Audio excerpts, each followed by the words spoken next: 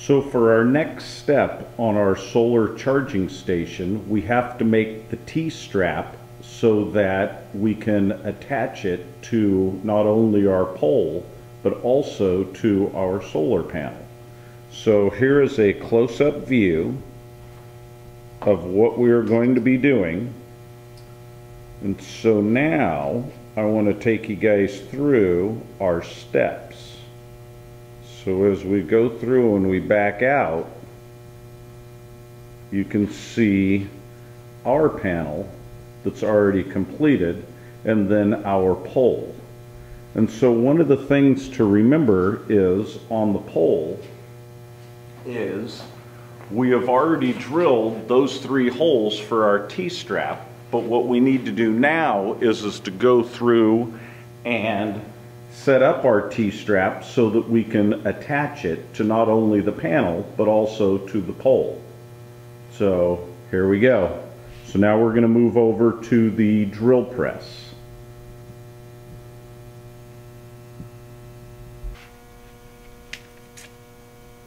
I have a jig set up so that we can do all of our drilling and so that everything will come out nice and even and everything will be the same. And so now I'll back up a little bit, wrong way. So now I'm going to back up a little bit so that you can see exactly what we're going to do.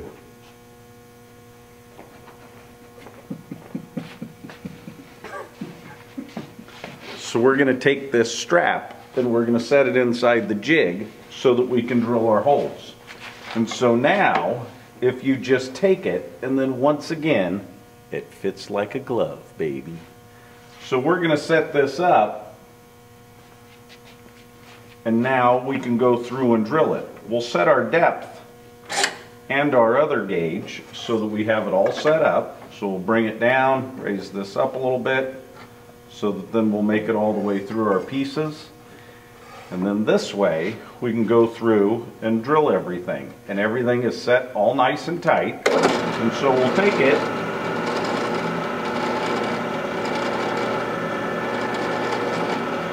drill all the way through, back out, and then now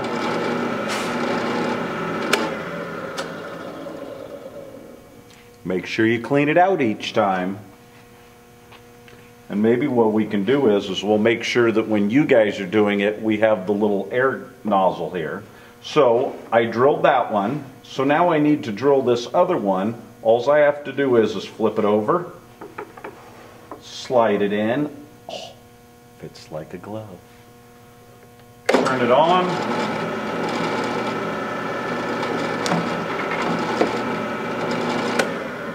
And then now when you have finished that hole, all you need to do is make sure that the debris is all cleaned out.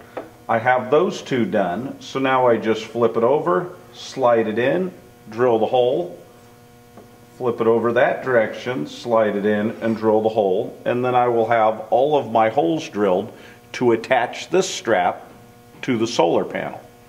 So now that I have that taken care of, now our next step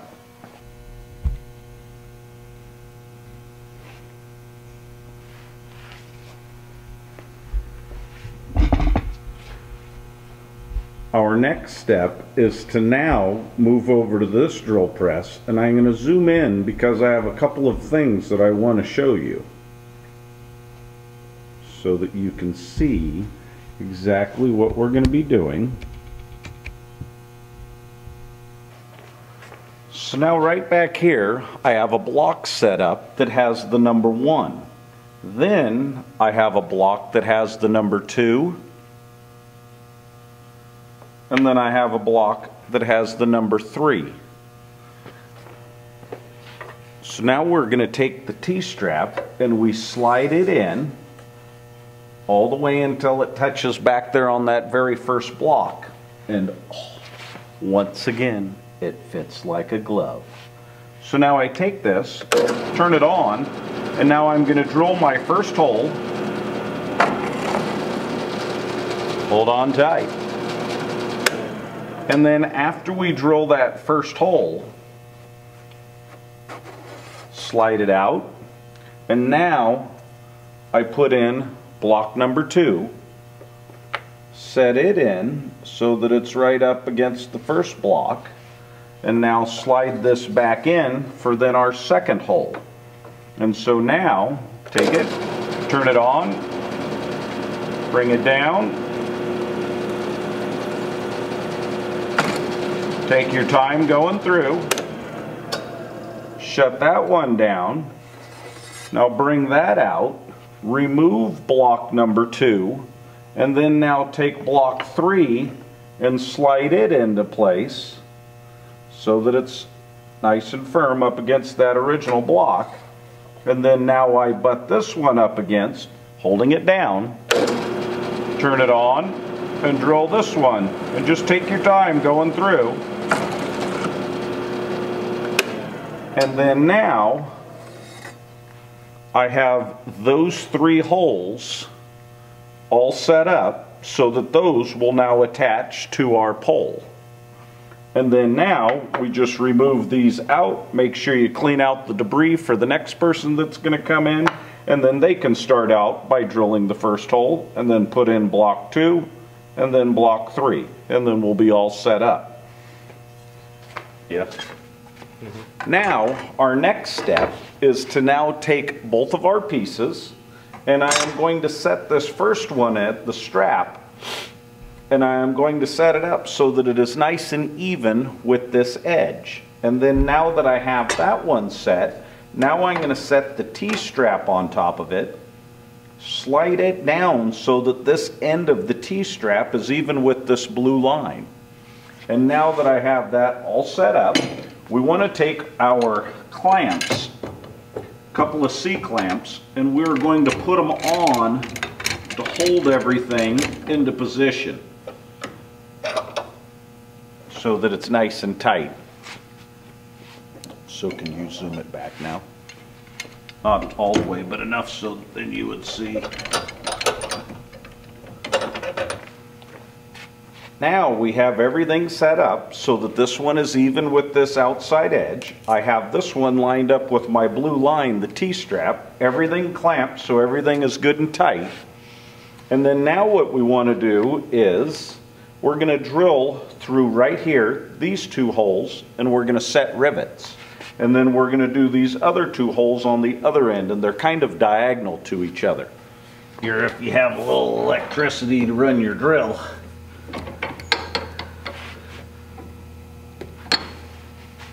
So now get your drill, plug it in, and then now just make sure everything is good and tight. And now that you know it's good and tight, we're going to drill these 2 holes right here with our hand drill. And we got a handle on it so that it makes it easier to hold on to. So now we're going to put it in.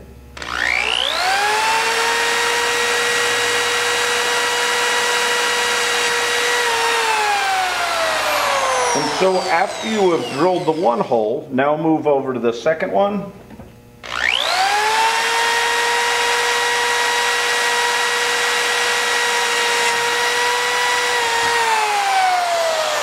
And then now after you have done these 2, now we're going to come over here and these other 2 on the outside that are diagonal to each other, and we're going to drill those.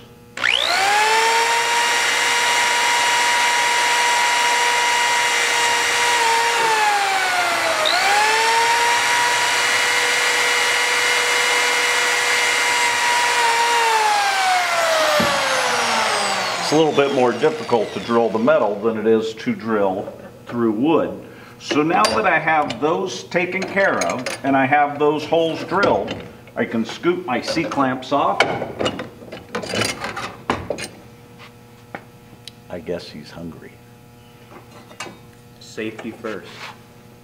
So now we're going to take our 2 pieces and we're going to move over here, and I'm going to show you how to use the rivet gun. Yeah. So now I'm going to take our 2 pieces and we're going to rivet them together.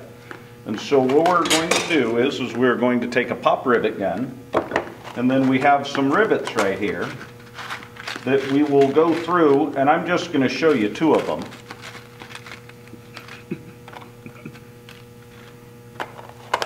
So we'll get those. And then this is a ball peen hammer. And we're going to use this end to go through and to knock and mushroom over the end of the rivets. So what you want to do is you're going to take the gun and you're going to take the rivet, and this feeds into it. And you want to make sure that the gun is completely open. And then now that I have that, now what we want to do is realign with our holes, get it set up, and then what we can do is we're going to take the rivet and we put it in one of the holes, and then what I do is you squeeze down, and then it will break the rivet off so that this side is taken care of. But now what I have to do is we'll have to mushroom that end over, and I'll show you that in just a second. So we'll get the other one put in, and then that end just falls out. And then now I get this one set up, feed it in, squeeze down, it will break off. Like a glove. So then you just throw this out, and then now what I'm going to do is I have my two rivets set in, but we have to flatten out this backside. And so now what I do is I will take it and set it on top of my pieces of my two metal weights. And what we're going to do is we will take our ball peen hammer, and on the end we will take it and you just knock it down so that it mushrooms over the hole. And then that way it holds it so that nothing can move on us.